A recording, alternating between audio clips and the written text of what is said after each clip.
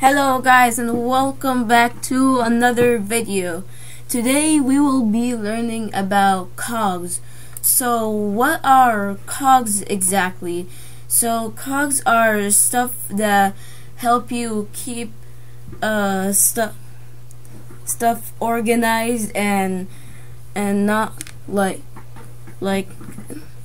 everything all in one place. So how to do that exactly? So first we are gonna make a folder. So we are gonna name this cogs.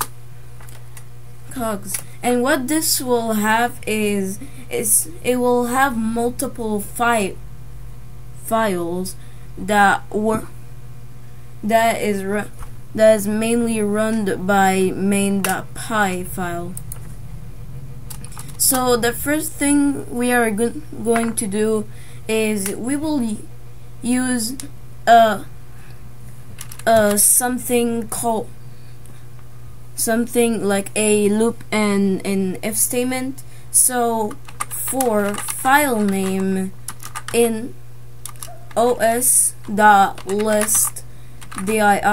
So what this means is it's checking every file name in that folder. So we will go for cogs like this, and since this is a loop we will have to indent this, so we're gonna put a colon.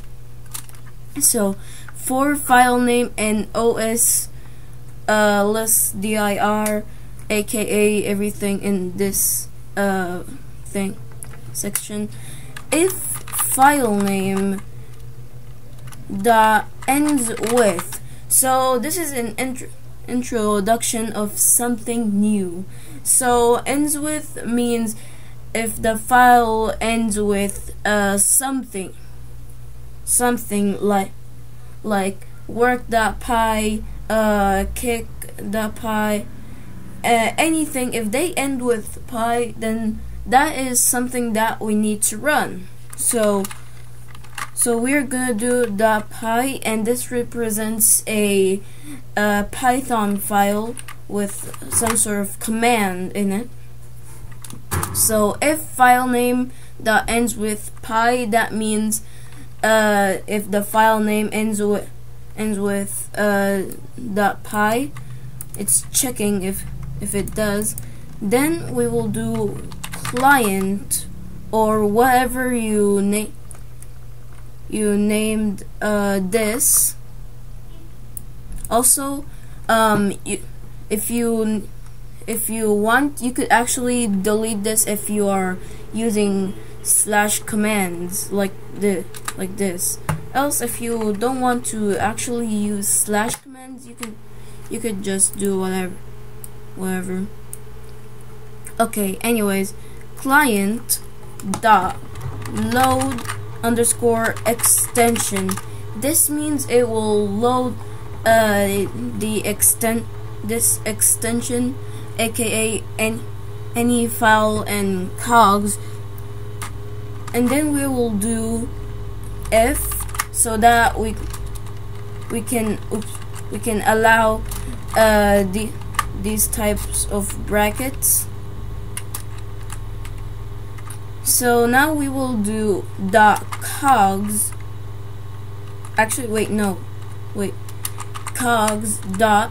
So now after that we will do brackets. These type of brackets, and what this will do is it will load the extension of anything in cogs. So now we will do file name, and then we will do brackets, and then we will do :-3. So what this means is that it will load every single file in this folder. We could even make a command for that only the owner can like do. So you will need something called owner IDs equal, and then we will do a list, and then the IDs. Well, I'm not gonna do that, but I'm still going to do the command. So if you have the owner IDs with your ID, you can actually follow this. So command the client.command, and this represents a normal command and not a slash command. So let's go for a question mark as the command prefix, and then we can do async def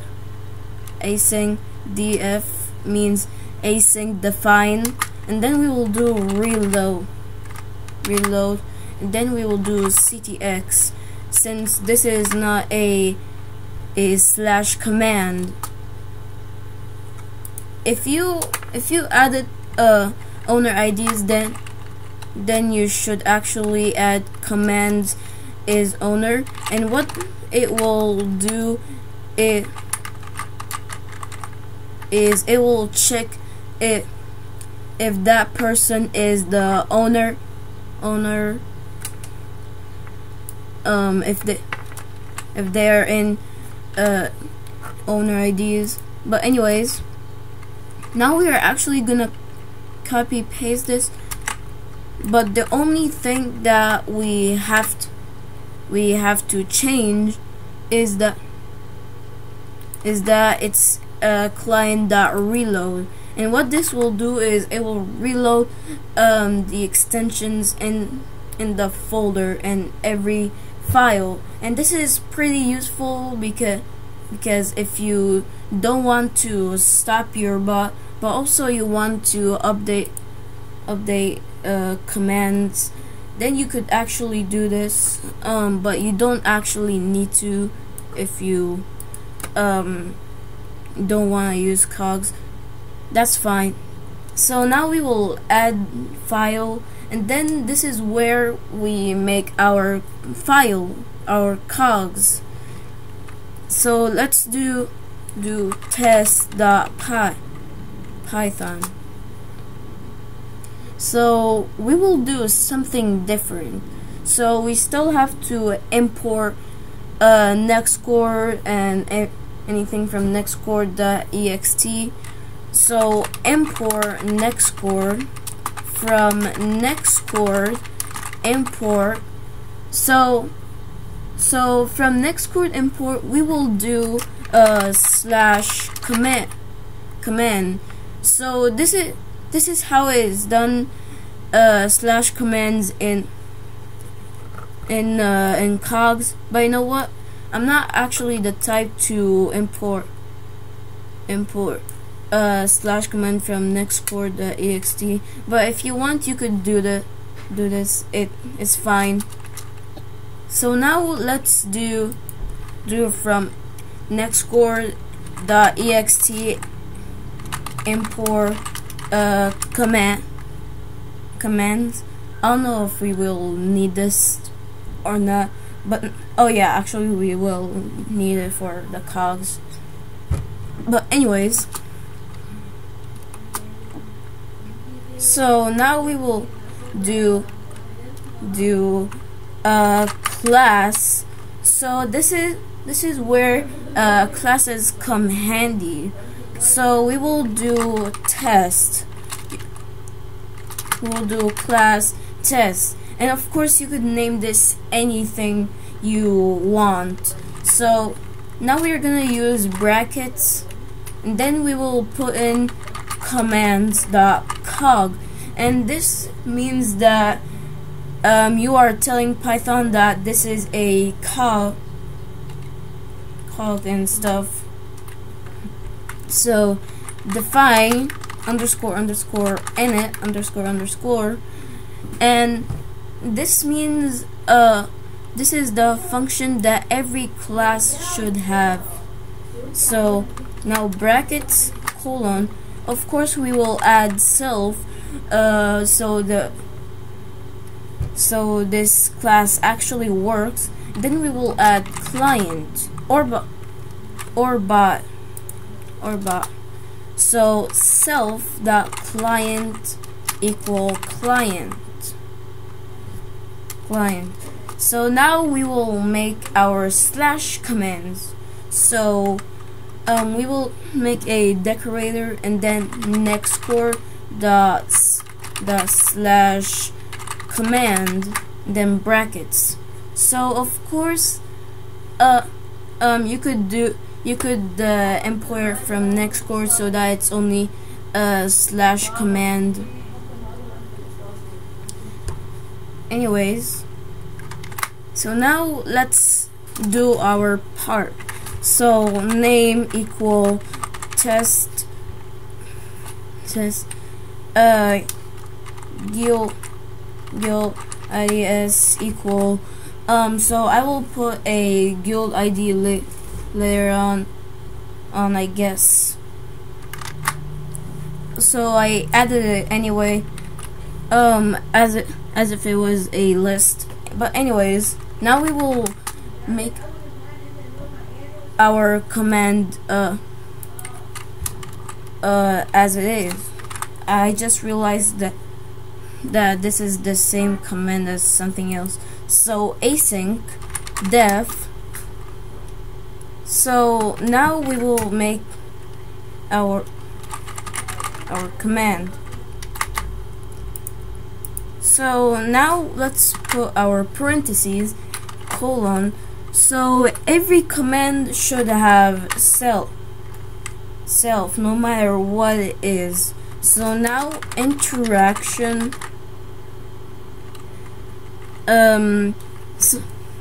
so I think it works like that. I guess it does work. So now we will add our stuff. So since I just want this to be a simple command for testing, I will just do interaction.send parentheses, but you can do it any way you want.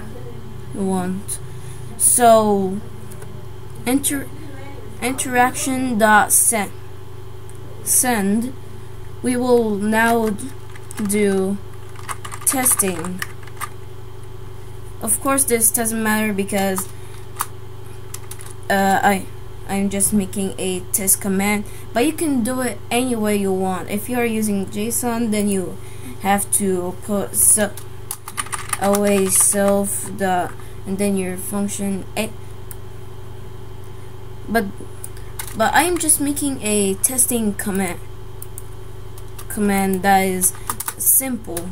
So now we will do define setup,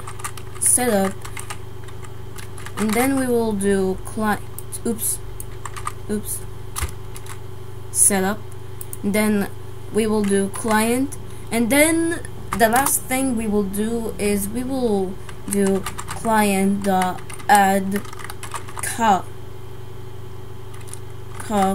and then we will do parentheses, and then this is where we put in our class name, and then parentheses, and then we will do client. So this is the main thing that adds the cog and everything.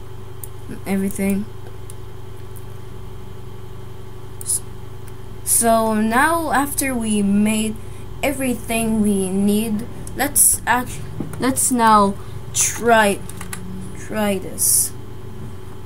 Now we will run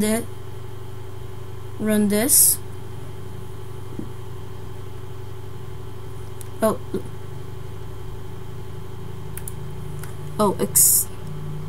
Client has no attribute load extension.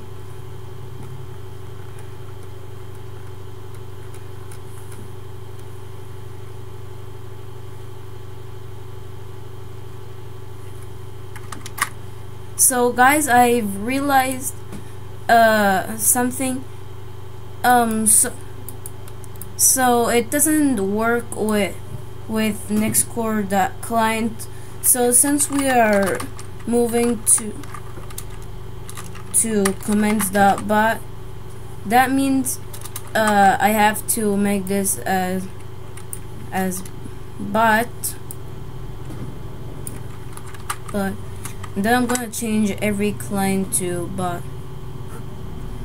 So client, and then here I will do to bot.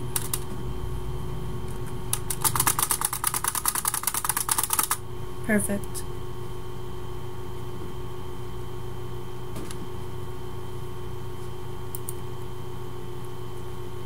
And then I will go back to fix my mistake,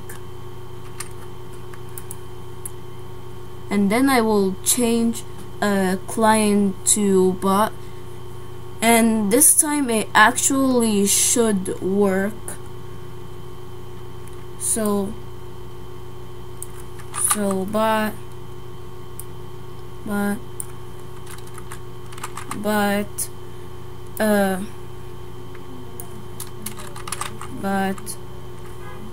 oh my god, why didn't I use find and replace for this as well?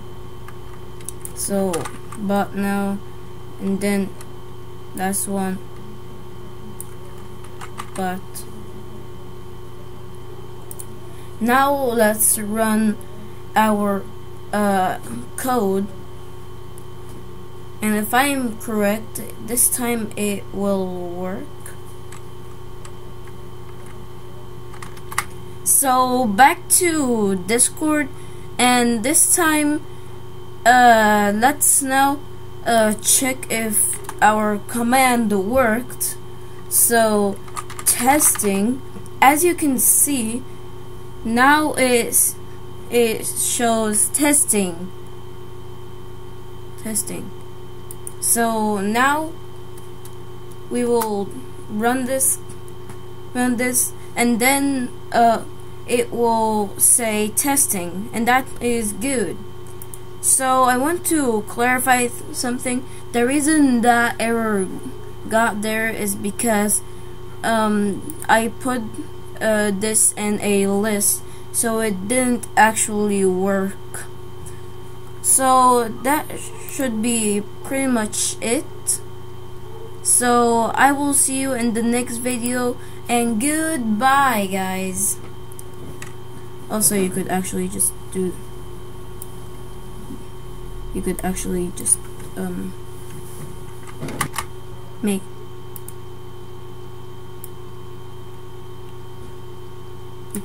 make it commands the command if you don't want it to be a /command, and it will work anyways,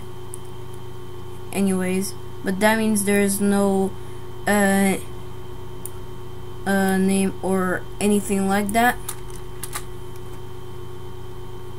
So now I will see you in the next video. Goodbye.